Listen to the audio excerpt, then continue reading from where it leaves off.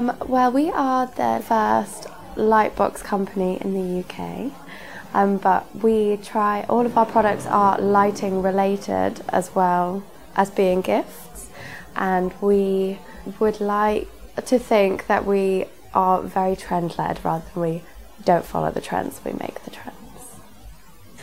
I think it's a beautiful area and the twinkly lights are very nice. We have markets on both sides, so it's great. But I think it's really important to support local independence, and you can do that here. There's such a big variety of people. So yeah, it's a really good place to be.